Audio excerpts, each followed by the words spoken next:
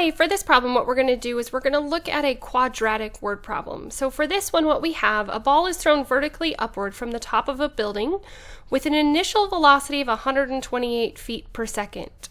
The height in feet of the ball off the ground after t seconds is modeled by the equation h equals 144 plus 128t minus 16t squared, where h represents the height in feet of the ball off the ground after a set amount of time t.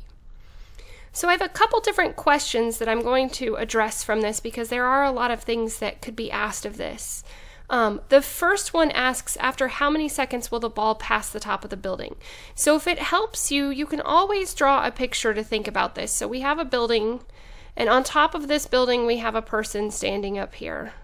And he's going to throw a ball. And so when he throws the ball up, it's going to travel upward, and then it's going to come back down. And eventually it will hit the ground. So eventually this will hit the ground. So what we are looking for here for this first problem is we're looking for when does it become even with the top of the building again. So we're looking for when does it become even. So we're looking for this point right here. So if you think about it, our height here is 144. And so our height when it becomes even is also going to be 144. So what we are going to do is we're simply going to take 144 and replace h with it. So we're going to take h and replace it with 144.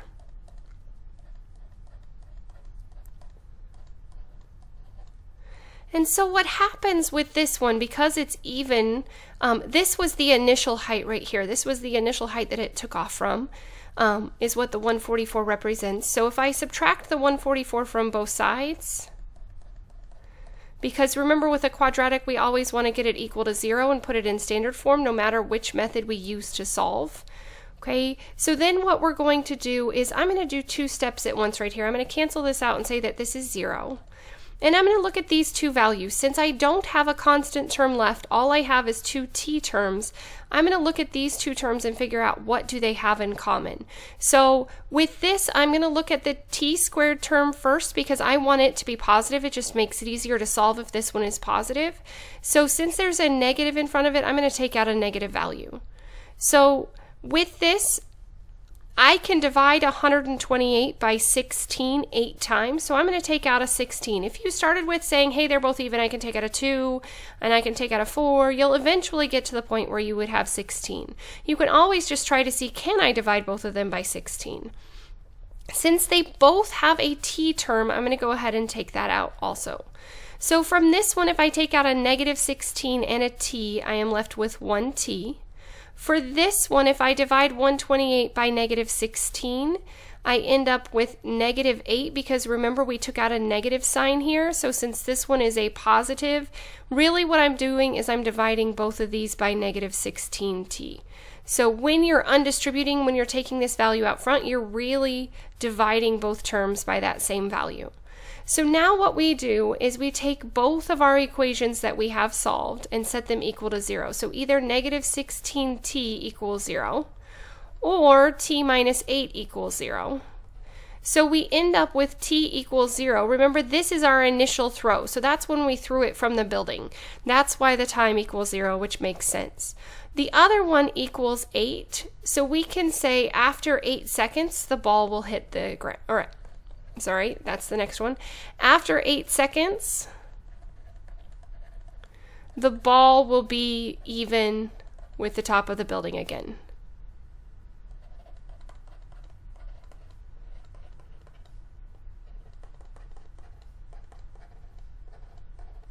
All right, so for the next one, what we're going to do is now we're going to look at this. Basically what's happening here is this represents our y-axis and this represents our x-axis. So we're looking over time after time has passed until it hits the ground. So that's what we're going to look for here, is we're going to see how many seconds does it take for the ball to actually hit the ground. So this time, if we go back up to our equation, this time our height is going to be 0 because now we're talking about how many feet is it off the ground. Well, if it's on the ground, it's 0 feet off the top of the ground. So For this one, we would end up with 0 equals 144 plus 128t minus 16t squared. And you have a couple different options here. First thing that you want to do is get it in standard form where the t squared term is first, and you want it to be positive. For this one, I want to see if it can factor. So I want to see if 144, 128, and negative 16 have anything in common. And if they do, I'm going to take it out. If they don't, I would advise using the quadratic formula here. So you can always use the quadratic formula. You can't always factor. So this one I know is factorable, so that's the method that I'm going to use. But if it wasn't, if I couldn't take something in here to go in evenly and I couldn't get it to factor, then I would use the quadratic formula, because the quadratic formula works 100% of the time in solving quadratic equations. Factoring only works sometimes.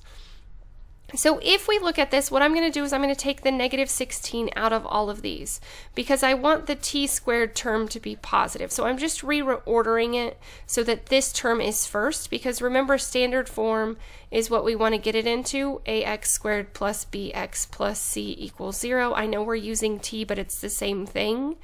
And it's easiest if your leading coefficient is positive. So I'm going to go ahead and take the negative 16 out.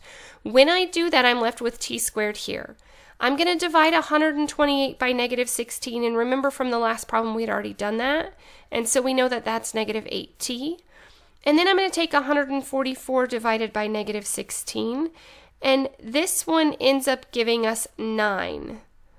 And it would be negative 9. So negative 9 times negative 16 gives me positive 144. Like I said, you can start with smaller numbers like 2 or 4 or 8, and then just keep going until you can't take anything else out.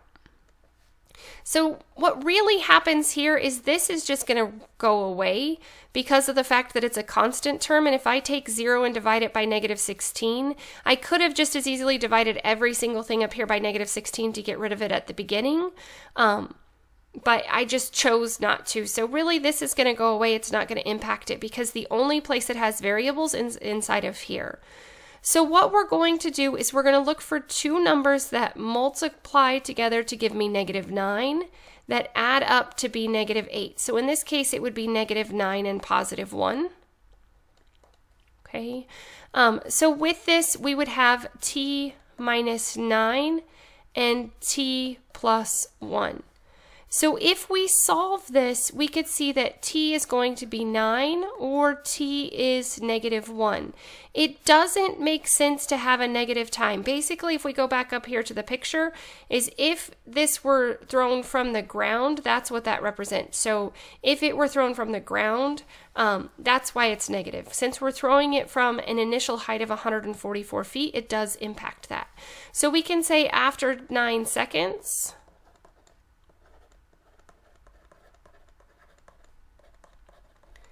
the ball hits the ground. So they may also ask you a question like this with, what is the maximum height that the ball reaches? So it may want to know, what is the maximum height? So if we look at this, we're trying to figure out at what point did the turning point happen. Remember, that is known as the vertex. The maximum is the vertex. And to get the x coordinate, we would just use negative b over 2a. So if we go back up here to our equation, this would be my a term, the negative 16, this would be my b term, and this would be my c term since it's not written in standard form.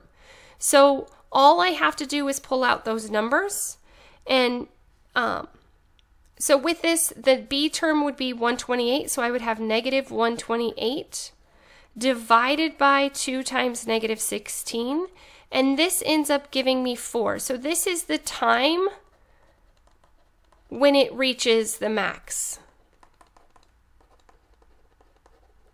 So it will spend 4 seconds going upward, and then it turns and starts going back towards the ground.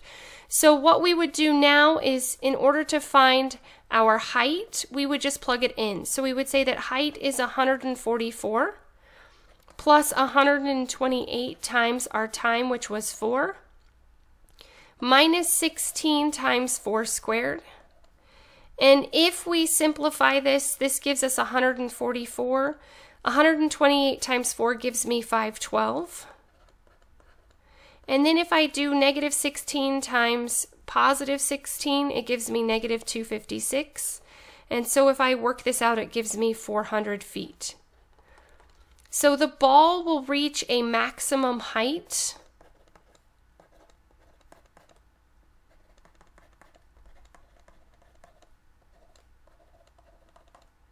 of 400 feet. So just to recap, if it says equal to the top of the building, you're going to set the heights equal and you're going to cancel those out. If it says how long before it reaches the ground, you're going to replace the height with 0. Like I said, quadratic formula will always work. This method, factoring, doesn't always work. It has to be factorable in order to be able to factor it. And then the maximum height is just another name for the vertex, and the vertex always occurs at the x-coordinate negative b over 2a. And then to find the y-coordinate, you simply just plug it back in.